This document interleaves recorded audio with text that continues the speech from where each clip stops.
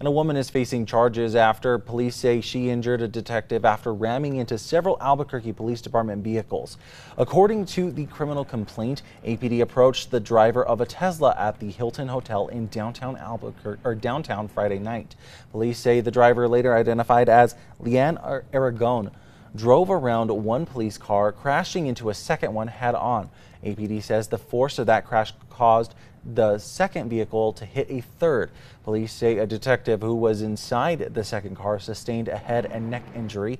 Aragon is currently being held in MDC and is facing an aggravated battery upon a peace officer, resulting in great bodily harm.